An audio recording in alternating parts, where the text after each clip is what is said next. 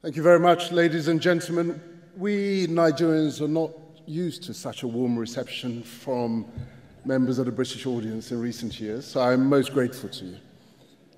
But I understand that the reason is that you want something from me as a Nigerian. You want to know the secrets of Nigeria's success with political union. That's right, that's what I was told. I've been asked to come here and share with you the secrets such that you can become like us.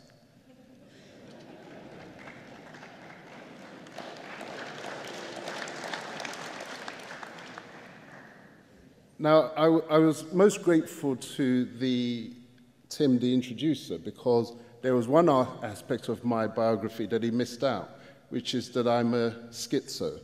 I'm schizophrenic. It's because I've been in this country since the age of 7, you see. And sometimes I feel British, and sometimes I feel Nigerian.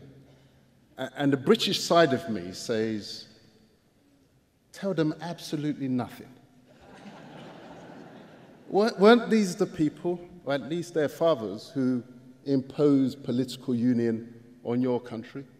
250 ancient nations lumped together in political union? Tell them nothing. Let them have a taste of their own medicine. But the Nigerian side of me, the always forgiving Nigerian side of me, says, go ahead and tell them. Because they knew not what they were doing at the time that they did it. Well, I speak in truth because there's a letter that I'm going to share with you, which was written to the Times in 1998 by one of the architects of political union, both in Europe and in Nigeria. His name was Sir Peter Smithers. And you will see from this letter, when I share it with you, that his plea was, forgive us, because we did not know what we were doing at that time. He was the Secretary of State in the Colonial office from 1952 to 1959 in the run-up to Nigeria's independence. He was also the Secretary General to the Council of Europe from 1964 until 1969, which actually was the year that I came into this country. This is what he said. Sir,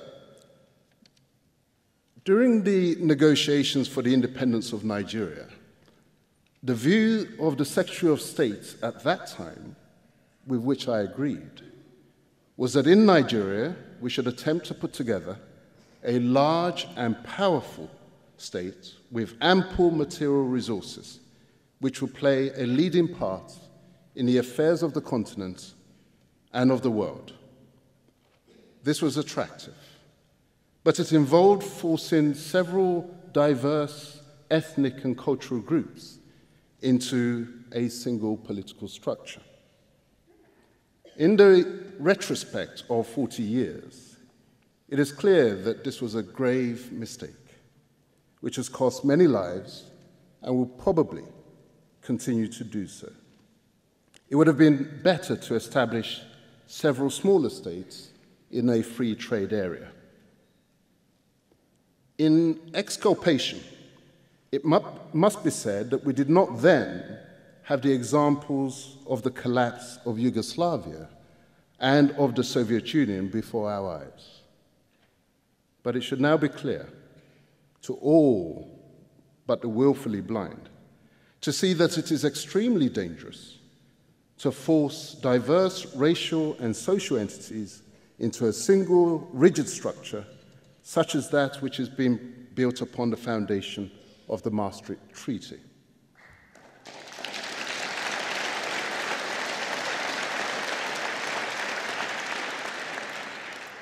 He concluded as follows: recent history suggests that it would be best to complete the development of the common market and to call a halt to political integration in Europe. Well, they didn't listen, I certainly didn't listen in Nigeria, but I understand that's where you want to go. Now, I've heard the arguments advanced that, but it's political union that has produced peace in Europe since 1945. That may be so, but I can assure you that it's political union that has produced war in Africa, in every single country in Africa, since political union was imposed in those territories.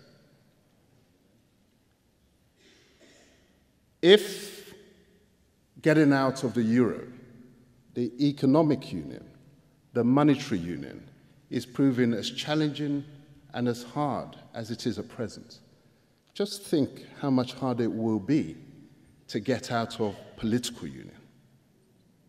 Think of those images from Greece the other day of Greek and Greek exchanging blows over membership of the European single currency. I'm reminded of one of those ditties that I learnt as a child in England. It concerned a grand old Duke of York. It looks as if you remember it. And I think he had something like 3,000 men. How many? 10,000? But I know that what he did, he marched them up to the top of the hill, and then he marched them down again. I assure you that if your leaders, as they are, bent on marching you up the hill of political union, by hook or by crook, they will surely have to march you back down again in due course.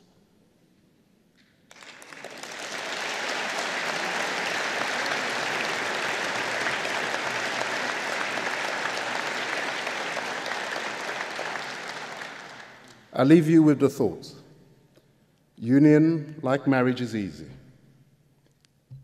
But like marriage, getting out can be very traumatic. Oh, the grand old Duke of York.